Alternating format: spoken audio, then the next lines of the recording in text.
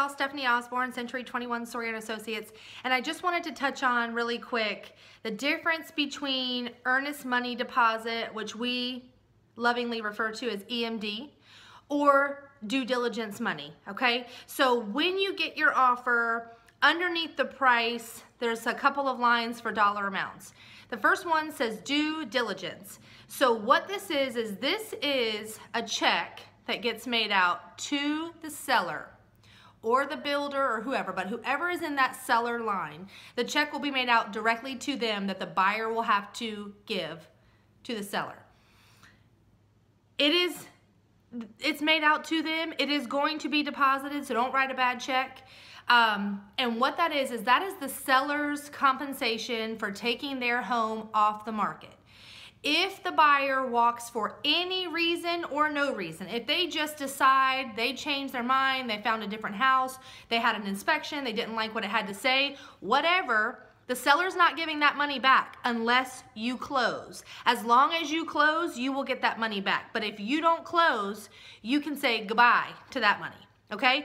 The earnest money deposit, on the other hand, EMD, is made out to either the closing attorney or the listing company or maybe the buyer's agent company. The seller does not have any rights to that, because what that is that basically is the buyer's money that could be the seller's compensation if the buyer decided to walk.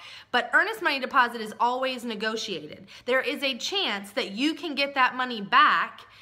Mostly if you walk during the due diligence period, you can get that back. So a buyer really doesn't have any skin in the game until that due diligence period, which is their time frame that they have to do any and all inspections or just keep looking. That is their time frame to change their mind. If they change their mind in that due diligence period, they have the right to their earnest money deposit back, and the seller is just out that money.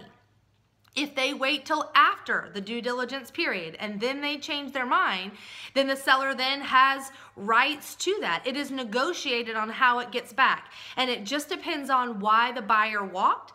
Sometimes you split it. Sometimes the buyer gets it all back. Sometimes the seller gets it back. But if you can't agree, then it goes to the courts and you have to go there to get it back, or it sits there and it goes to the state. So earnest money deposit and due diligence are two very different things. If I'm working for the seller, I'm gonna ask for due diligence money. Sometimes the buyer won't give it, but that gives the seller immediate buyer skin in the game. But if they only do earnest money deposit, the buyer really doesn't, he can walk and really doesn't affect him at all if he changes his mind. The only person that really loses is the seller, because they took their house off the market for a certain amount of time and they have no compensation for that. So they could have missed out on potential buyers. So that is the difference between due diligence and earnest money deposit, or EMD, okay? So depending on how I represent you, that's what I'm gonna offer up.